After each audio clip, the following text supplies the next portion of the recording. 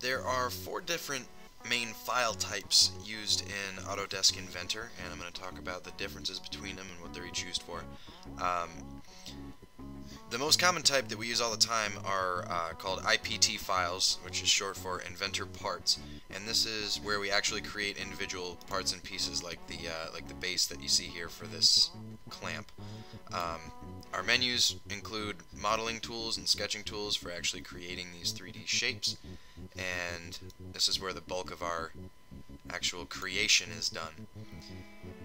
The next type of file is called an IDW file, short for Inventor Drawing, and the file extension on that is .idw, so you can tell the difference.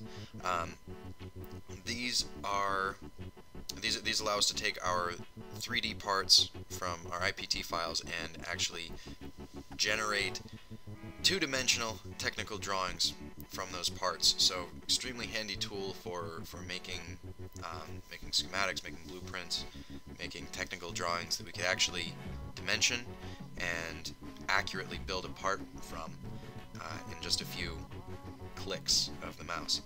So a very easy way of taking complex mechanical drawings and making them appear for us. The third type of file,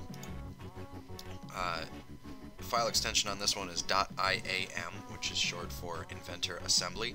And in an assembly file, we basically take a handful of different IPTs, different Inventor parts, we put them together and we can add constraints to make them act in a certain way with one another.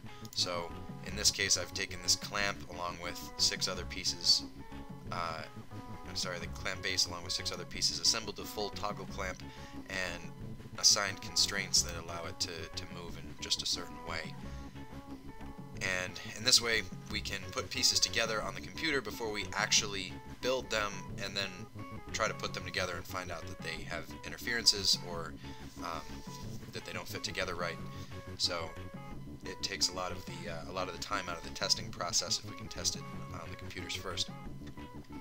And then the fourth type of file are IPN files, which is short for Inventor Presentations, and they look a little bit something like this. We can take an assembly like the one that we just saw and make an exploded view out of it. These exploded views are what you often find in sets of directions for how you put something together.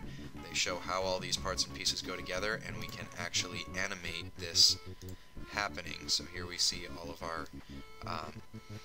of our parts zooming together, and on the toggle clamp we can pretty well determine how these parts go together, but on a really complex model it's really handy to be able to see how certain things interact with each other. So 4 different file types, 4 very different purposes. They're all very useful, very helpful while we are modeling in 3D.